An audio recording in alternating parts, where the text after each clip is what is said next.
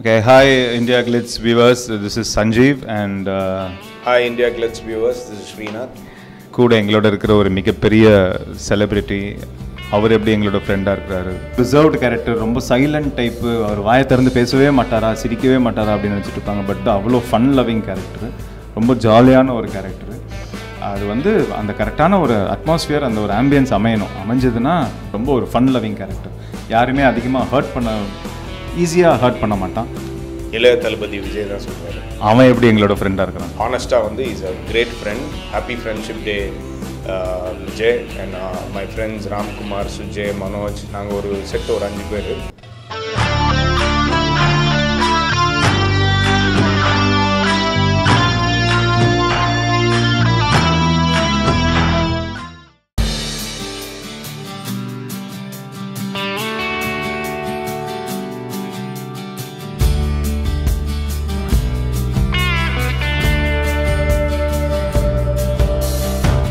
Vijay first நான் பார்த்தது, meet பண்ணது வந்து லாயலா காலேஜில் தான். ஒரு எம்ஏடி பைக், அந்த எம்ஏடி பைக்கில் தான் விஜய் வந்து காலேஜுக்கு வருவான். அந்த எம்ஏடி பைக் வந்து யார் எம்ஏடியில் காலேஜுக்கு வராங்கன்னு பார்த்தா, ஒன்று பஸ்ஸில் வரலாம், இல்லை ஆட்டோவில் வரலாம், இல்லை காரில் வரலாம், இல்லை ஃப்ரெண்டோட சேர்ந்து பைக்கில் டபுள்ஸ் வரலாம். ஆனால் எம்ஏடியில் யாரா காலேஜுக்கு வராங்கன்னு பார்த்தா அது விஜய். எம்ஏடியில் அப்படி அதில் ஹைலைட் என்னன்னு பார்த்தோன்னா, ஜேபின்னு அப்போ அவங்க அப்பா கிட்ட மேனேஜராக இருந்தவர், ப்ரொடக்ஷன் மேனேஜராக இருந்தவர், அவருடைய வண்டி அது. அது எம்ஐடி வந்து விஜயோட வண்டி கூட கிடையாது. விஜய்க்கு வந்து ஒரு கார் வாங்கி கொடுத்துருந்தாங்க. காரில் வர வேண்டாம்னு சொல்லிட்டு பைக்கில் தான் போகணும்னு சொல்லிட்டு, பைக் கொஞ்சம் ரிஸ்க்கு, ஃபாஸ்ட் டைம் ஓட்டுவான்னு சொல்லிட்டு வீட்டில் வாங்கி தரலைங்கிறதுனால அந்த மேனேஜரோட, அவங்க வீட்டு மேனேஜரோட பைக், அதை எம்ஏடி எடுத்துக்கிட்டு இவர் பட் ஏதோ ஒரு 2 வீலரில் வரணும், அந்த ஃபீல்டில் வரணும் அப்படிங்கிறதுக்காக 2 வீலரில் வந்தாச்சு. அப்போ தான் நான் ஃபஸ்ட்டு விஜயை பார்த்தேன்.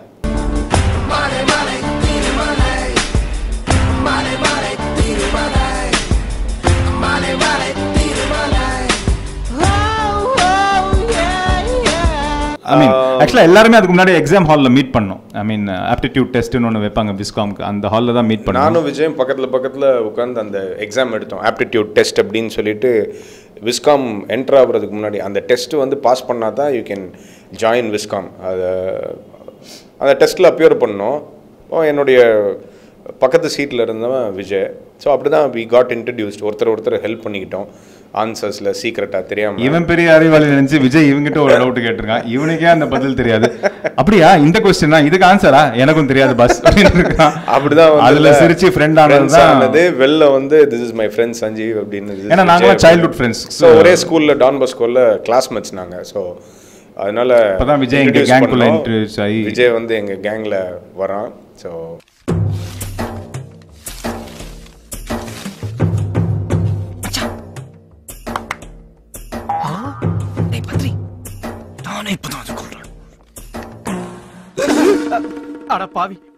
தலைவர் படம் ஃபர்ஸ்ட் ஷோ வந்து கட்டஸ்ட் கமலா தியேட்டரோ இல்லை ஆல்பர்ட் தியேட்டரோ போய் பார்ப்போம். எனக்கு தெரிஞ்சு எஜமான் படம் தான் நினைக்கிறேன்ல. எஜமான் படம் எஜமான் படம் தான், if I'm not wrong. S, அந்த படத்துக்கு வந்து டிக்கெட் வந்து பாக்ஸ்ல கிடைக்கல அப்படிங்கிறதுனால பரவாயில்ல அப்படின்னு சொல்லிட்டு, ஃப்ரண்ட் ரோல டிக்கெட் கிடைச்சாலும் பரவாயில்லன்னு சொல்லிட்டு, ஏன்னா அது சூப்பர் ஸ்டார் படம் ஆச்சே, பரவாயில்லன்னு சொல்லிட்டு நாங்கள் 5 பேர் கிளம்பி தியேட்டரில் ஃபஸ்ட்டு அங்கே முன்னாடி போய் உட்காந்துட்டு, டிக்கெட் கிடைக்கலங்கிறதுக்காக முன்னாடினா நான் சொல்கிறது கீழே இருக்கிற இல்லை, பால்கனியில் ஃபஸ்ட் ரோ, அதில் உட்காந்துட்டு டிக்கெட்லாம் கிழிச்சு தூக்கி போட்டு, பேப்பர்லாம் கிழிச்சு தூக்கி போட்டு, ஒரே கலாட்டாக தான் ரஜினி இன்ட்ரடக்ஷன் ஆகும்போது. அதெல்லாம் மறக்க முடியாது சில விஷயம். அந்த படத்தில் உள்ள ராக்கு சாங்குக்கு தான் நாங்கள் கல்ச்சரல்ஸில் வந்து பெர்ஃபார்ம் பண்ணோம், ஸ்டேஜில் பெர்ஃபார்ம் பண்ணோம். நான், சஞ்சீவ், விஜய். ஸோ அதுக்கு வந்து கோரியோகிராஃபர் யார் அப்படின்னா சஞ்சீவ், நான் தான். அன்னைக்கு விஜய்க்கு டான்ஸ் சொல்லி கொடுத்தது முதல்ல நான் தான் அப்படின்னு நான் பெருமையாக சொல்லி, பெருமை சஞ்சீவை போய் சேரும்.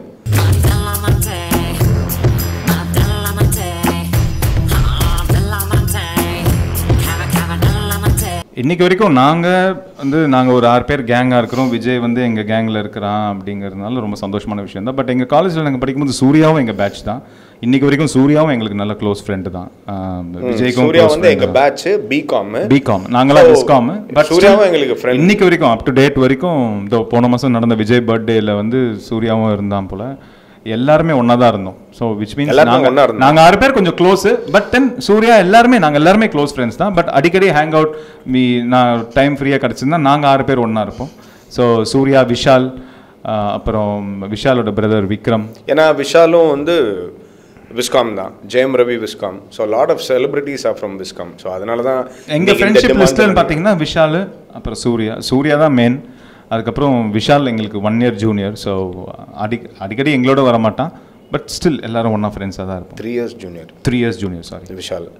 டேய் என்ன கொண்டு கடலை வீச சொல்ற அவகிட்ட, ஏன்டா பேசாம நிக்கிற? நீ சொல்லித்தான் நான் அப்படிலாம் பண்ணேன், வாய் திறந்து சொல்லண்டா. விஜய்க்கு வந்து விஸ்காம் சேர்ந்தது காரணமே நடிக்கணும் அப்படிங்கிற ஒரு ஆசையில தான். ஸோ அதை பற்றி ஏதாச்சும் கற்றுக்கணும். இல்லை, பேசிக்காகவே சினிமா இன்ட்ரெஸ்ட். விஜய்க்கு வந்து சினிமா இன்ட்ரெஸ்ட். ஏதோ ஒன்று வந்து இல்லை, சினிமாவை பற்றி வந்து கற்றுக்கணும். ஏன்னா ஒரு டிரெக்டரோட சன்னு, அவங்க அம்மா வந்து ஒரு script writer. So complete film background இருக்கிறதுனால, மாமா SN Surender playback singer. So சினிமாவில் ஏதாவது பண்ணணும் அப்படின்றதான் அவனோட இன்ட்ரெஸ்ட். எஸ்பெஷலி நடிக்கணும் இல்லை டைரக்ட் பண்ணணும் அப்படின்றது தான். பட் டெஃபினெட்லி சூப்பர் ஸ்டார் டைலாக்லாம் அடிக்கடி எங்களுக்கும் சொல்லி காட்டும். காலேஜில் இருக்கும்போது பண்ணி ரஜினி சார் வந்து அந்த படத்துல எப்படி பண்ணார்ல, எப்படி பேசினார்ல. இன்ஃபேக்ட் அண்ணாமலையில் உள்ள வந்து அந்த டயலாக் பேசி தான் வந்து அவங்க அப்பாவை இம்ப்ரெஸ் பண்ணி, சரி உன்னை நடிக்க வைக்கலாம் அப்படின்னு சொல்லிட்டு. அது எல்லாருக்கும் தெரிஞ்ச விஷயம் தான். பட் எல்லாருக்கும் தெரியாத ஒரு விஷயம் என்னன்னா, அந்த டயலாக் வந்து அவங்க அப்பா கிட்ட நடிச்சு காட்டுறதுக்கு முன்னாடி காலேஜில் எங்ககிட்ட ஒரு செஞ்சு காமிச்சேன், இப்படி தான் செய்ய போறேன் அப்படின்னு. அது வந்து நாங்கள் நல்லா இருக்கு. உண்மையிலே ரொம்ப ஆச்சரியமான ஒரு விஷயம் என்னன்னா, சூர்யாவும் சரி விஜயும் சரி ரொம்ப சைலண்டா இருப்பாங்க. காலேஜ்ல படிக்கும்போது கொஞ்சம் ஷையா இருப்பாங்க. இப்போ இன்னைக்கு வந்து சூர்யா இந்த அளவுக்கு பெர்ஃபார்ம் பண்றாப்ல, விஜய் வந்து இந்த அளவுக்கு பெர்ஃபார்ம் பண்றாங்க, விஜய் வந்து இந்த அளவுக்கு காமெடி பண்றாப்ல. யாராலுமே எங்களாலேயே நம்ப முடியல. ஏன்னா வாயை திறந்து பேசவே மாட்டான், காலேஜ்ல சைலண்டா இருப்பான். இவன் தான் பயங்கரமாக காமெடி பண்ணுவான். இவன் ஐ மீன் சும்மா இன்ஸ்டன்டேனியஸாக டைமிங் சென்ஸ்லாம் ரொம்ப சூப்பராக இருக்கும். ஸோ இவன் எது சொன்னாலும் நாங்களாம் சிரிச்சுட்டு இருப்போம். விஜயும் சிரிச்சுட்டு தான் இருப்பேன் தவிர வாயை திறந்து எதுவுமே பேசிட மாட்டான். ஏன்னா நாங்கள் எங்கே கலாச்சிருவோம் அப்படின்னு சொல்லிட்டு, இதெல்லாம் ஒரு காமெடியாக வாய முடிச்சு சும்மா இருந்து கலாச்சிருவோம்னு சொல்லிட்டு எதுவுமே பேசுறதில்ல எங்கள் முன்னாடி. பட் ஸ்க்ரீனில் பார்க்கும்போது அந்த விஜயா இவ்வளோ காமெடி சென்ஸோட டைமிங் சென்ஸோட பண்ணுறான் அப்படின்னு நினைக்கும்போது, இப்போ சீரியஸாக நடிச்சு இம்ப்ரெஸ் பண்ணுறது அதெல்லாம் வந்து ரொம்ப ஈஸி. பட் காமெடி பண்ணி ஜனங்களை சிரிக்க வைக்கணும் அப்படின்றது, அதுவும் ஒரு ஹீரோவா, இட்ஸ் ரியலி டஃப். அதே மாதிரி தான் சூர்யா அவன் காலேஜுக்கு வருது போகிறது கூட தெரியாது. இன்னைக்கு சூர்யா காலேஜில் ப்ரெசென்ட்டாக ஆப்சென்ட்டான்னு கூட தெரியாது. பட் சூர்யாவும் இந்த அளவுக்கு இன்னைக்கு வெரைட்டி ஆஃப் ரோல்ஸ் பண்ணலாம் அப்படின்னு பார்க்கும்போது, விஜய் வந்து அட்லீஸ்ட் வந்து காலேஜில் ஸ்டேஜ் ஏறி டான்ஸ் பண்ணியிருக்காப்புல. சூர்யா அந்த மாதிரிலாம் டான்ஸ்லாம் பண்ணதில்லை, எந்த கல்ச்சரல் ஆக்டிவிட்டீஸ்லேயும் வந்து இன்வால்வ் ஆனதே கிடையாது. பட் இப்போ இப்படி வந்து நடிக்கிறாப்புல, இவ்வளோ வெரைட்டி ஆஃப் ரோல்ஸ் சூர்யா பண்ணுறான், நல்லா டான்ஸ் பண்ணுறான், ஆக்ஷன் பண்ணுறான் அப்படின்னும்போது உண்மையிலே வந்து இல்லை, it's amazing. So very super transformation. அவ்வளோதான் சொல்ல முடியும். Hats off really. அந்த கன் ஏதாவது என் பக்கம் திரும்பிச்சுன்னா நான் உன்னை சுட்டுருவேன்.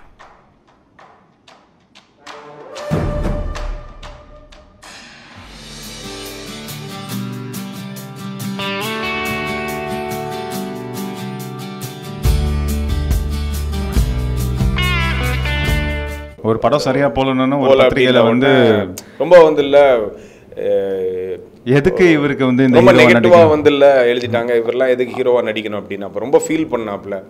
ஸோ ஒரு பத்திரிக்கை அப்படின்றதே வந்து ஒரு கலைஞனை ஒரு சப்போர்ட் பண்ணுறதுக்கு, வளர்த்து விடுறதுக்கு உண்டான ஒரு சேனல் தானே. ஸோ எப்படி இந்த மாதிரி பத்திரிக்கையில் எத்தனை பேர் படிப்பாங்க, என்ன நினைப்பாங்க அப்படின்ற மாதிரி. ஸோ இவ்வளோ பகிரங்கமாக வந்து அப்படியே அவங்க ஃபீல் பண்ணியிருந்தா கூட, இதை இவ்வளோ பகிரங்கமாக விமர்சனம் பண்ணியிருக்கக்கூடாது அப்படின்லாம் பண்ணியிருக்கக்கூடாது. நாங்கள் அந்த நேரத்தில் என்ன பண்ணோன்னா, நாங்களே எங்கள் ஒரு ஃப்ரெண்டாக என்ன பண்ண முடியும், ஒரு ஃப்ரெண்டாக இவங்கெல்லாம் நீங்களாம் பார்க்குற, நீங்களாம் உங்கள் ஃப்ரெண்டு ரொம்ப டவுனாக இருந்தால் என்ன பண்ணுவீங்களோ அதே தான் நாங்களும் பண்ணோம். டோன்ட் வரி, டைம் வரும். ஐ mean your time again you can bounce back. ஒரு 4 ஹிட்டு கொடுத்தனா ஆட்டோமேட்டிக்காக வந்து இல்லை, அதே பத்திரிக்கை வந்து இல்லை, நல்லபடியாக எழுத போகிறாங்க, நல்ல விதமாக எழுத போகிறாங்க. மேபி அந்த ஃபிலிம் வந்து அவங்களுக்கு பிடிக்கல, அந்த ஃபிலிம் வந்து எழுதின ரெவியூவோட சேர்த்து உன்னை பற்றி அப்படி எழுதியிருக்கலாம் அப்படின்னு சொல்லி அவனை வந்து கம்ஃபர்ட் பண்ணணும்.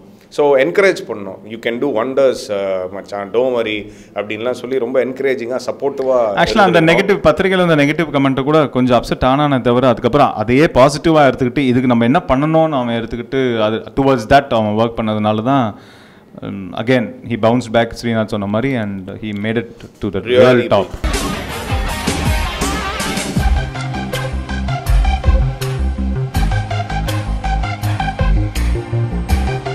பிளானிங்லாம் ஒன்றுமே கிடையாது. அதாவது அடுத்த வாரம் மீட் பண்ண போகிறோன்னு இந்த வாரமெல்லாம் பிளான் பண்ண மாட்டோம்.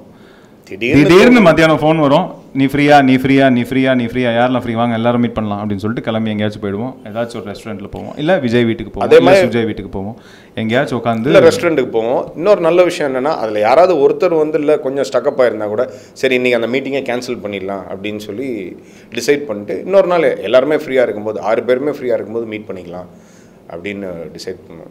இது வரைக்கும் நாங்கள் 2 பேரும் மீட் பண்ணோம், 3 பேரும் மீட் பண்ணோம். அப்படி என்ன 1-2 ஒகேஷன் இருந்திருக்கலாம். பட் மேக்ஸிமம் எங்கள் ஃப்ரெண்ட்ஷிப் பற்றி ஓவர் த இயர்ஸ் நினச்சி பார்த்தா இப்போ ஆக்சுவலாக தேங்க்ஸ் ஃபார் திஸ் இன்டர்வியூ. இப்போ ஆக்சுவலாக நான் இங்கே உட்காந்து அதான் யோசிச்சுட்டு இருக்கேன். Over the period of years இதெல்லாம் சொல்லும் போது ரொம்ப ஒரு ப்ளசன்ட் ஃபீலிங்காக இருக்குது. ஐ மீன் நினச்சி பார்க்கும் போதே ரொம்ப சந்தோஷமாக இருக்குது. எந்த ஒரு பெரிய நடந்துக்காம இருந்திருக்கலாமே அப்படிங்கிற ஒரு ஃபீலிங்கே இல்லை.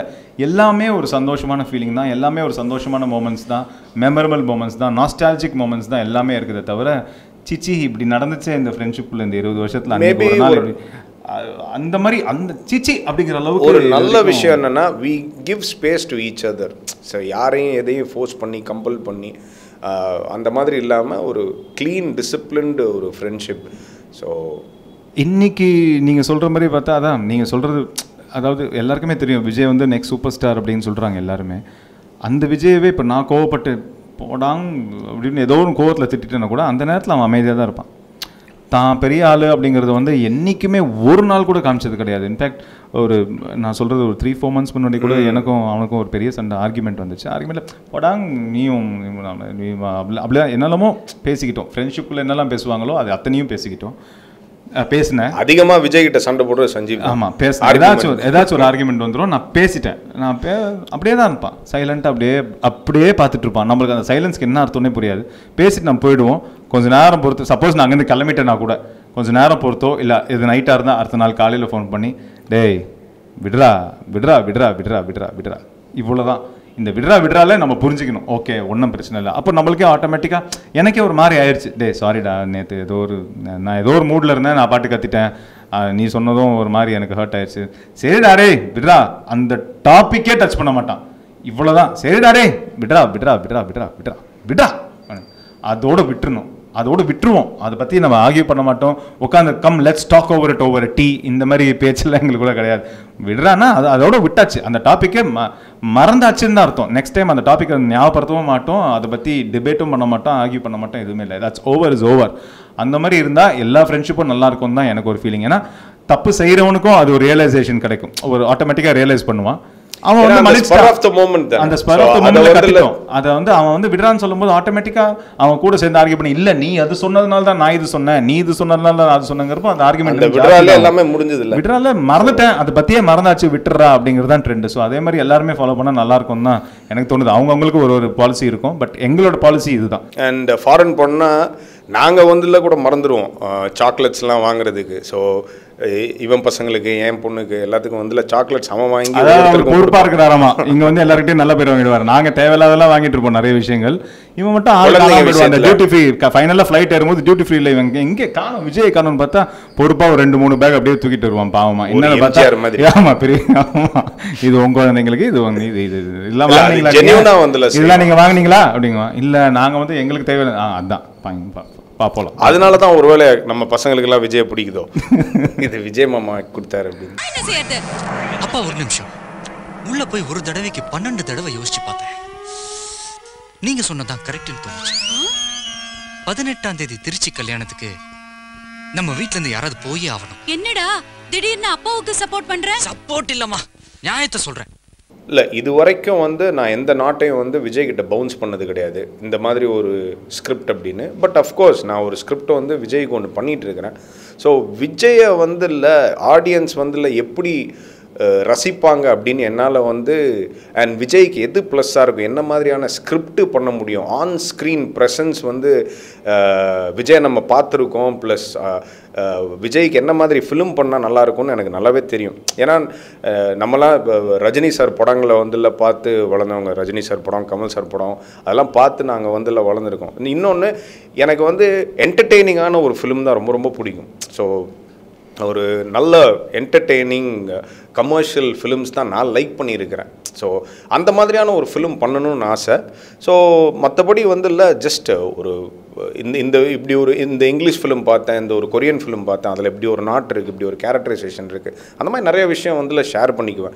ஸோ ப்ராப்ளி இந்த ஆக்ஷன் சீக்வன்ஸ் செட் ஆகும் விஜய், நீ பண்ணலாம், அந்த மாதிரி வந்து இல்லை நிறையா வந்து ரெஃபரன்சஸ் கொடுத்துருக்கேன், பேசியிருக்கேன். பட் அஃப்கோர்ஸ் எனக்கு என்னோட ஒரு ட்ரீம் ப்ராஜெக்ட்னா டெஃபினட்டாக விஜய் வச்சு டைரக்ட் பண்ணுற ஒரு ஃபிலிம் தான். I am in the process of scripting. So let's see, everything goes well, I'll definitely want to do a movie. எனக்கு என்ன ஒரு ஆசை அப்படின்னா, விஜய் வச்சு படம் டைரக்ட் பண்ணணும்.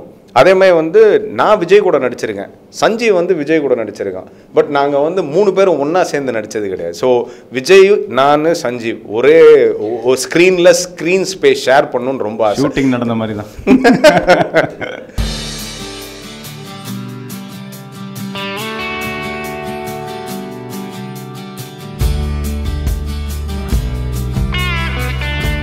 இந்த இன்டர்வியூ பார்த்துட்டு வேணா மேபி சாரி சொல்ல வேண்டியிருக்கும்னு நினைக்கிறேன்.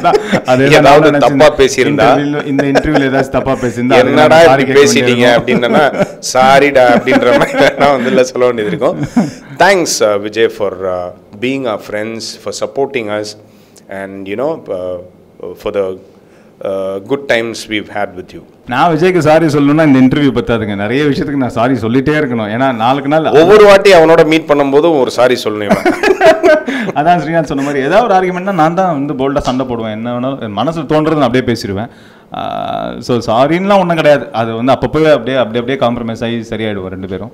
பட் தேங்க்ஸ்ன்னு சொல்லணும்னா நிறைய விஷயங்களுக்கு தேங்க்ஸ் சொல்லலாம் விஜய் கிட்ட. எனக்கு நிறைய விஷயங்கள் அவன் ஹெல்ப் பண்ணியிருக்கான் பர்சனல் லைஃப்பில். நான் சொல்கிறது நிறைய பில் பே பண்ணதுக்கு, நாங்கள் ஷாப்பிங் போனால், ஃபாரின் ஷாப்பிங் போனால் நிறைய பர்ச்சேஸ் பண்ணதுக்கு, அவன் கார்டை ஸ்வைப் பண்ணதுக்கு, அந்த மாதிரி நிறைய தேங்க்ஸ் சொல்லலாம். நிறைய விஷயத்துக்கு தேங்க்ஸ் சொல்லணும் விஜய்க்கு. ஓவரால் ஒரே தேங்க்ஸ் தான். Thanks for being there with us, அவ்வளோதான்.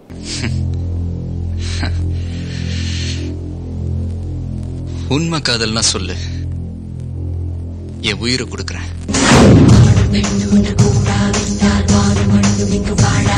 ஸோ அதனால தான் இந்த ஃப்ரெண்ட்ஷிப் கிட்டத்தட்ட 22 இயர்ஸ் தாண்டி இன்னொரு சில்வர் ஜூப்ளியை நோக்கி போயிட்டு இருக்கிறோம். ஐ மீன் இது வரைக்கும் எந்த பெரிய சண்டையும் வந்து பிரிவும் வந்ததில்லை. சின்ன சின்ன சண்டைங்க வரும், அடுத்த நாளே எல்லாமே காம்ப்ரமைஸ் ஆகும். That happens between every friends.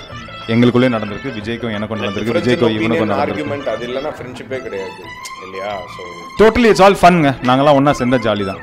இன்னொன்று ஃபேன்ஸ் வந்து தெரிஞ்சுக்க வேண்டிய விஷயம், விஜய் ரெஸ்பெக்ட்ஸ் ஃப்ரெண்ட்ஷிப். அவன் ஃப்ரெண்ட்ஸை வந்து ரெஸ்பெக்ட் பண்ணுவான், ஹி ரெஸ்பெக்ட்ஸ் ஃப்ரெண்ட்ஷிப். ஸோ அந்த ஒரு சைடு டெஃபினட்டாக வந்து இல்லை ஃபேன்ஸுக்கு தெரியாது. ஏன்னா நாங்கள் அதை எக்ஸ்பீரியன்ஸ் பண்ணதுனால வந்து நாங்கள் ஃபேன்ஸுக்கு என்ன சொல்ல வரோன்னா, விஜய் நட்புக்கு எந்த அளவுக்கு மரியாதை கொடுப்பான், முக்கியத்துவம் கொடுப்பான் அப்படின்றது. அது மாதிரி எங்கள் செட்டில் எங்கள் எல்லாருக்குமே வந்து இல்லை ஃப்ரெண்ட்ஷிப் அப்படின்றது வந்து இல்லை. That's the best relationship. Thank you IndiaGlitz viewers, and it was real fun being with you, and I hope you all guys had fun too, and it was nice. Cheers. Happy Friendship Day. Thanks IndiaGlitz for this lovely moment. Happy Friendship Day. Bye bye. Happy Friendship Day. Yeah, happy Friendship Day. Happy Friendship Day.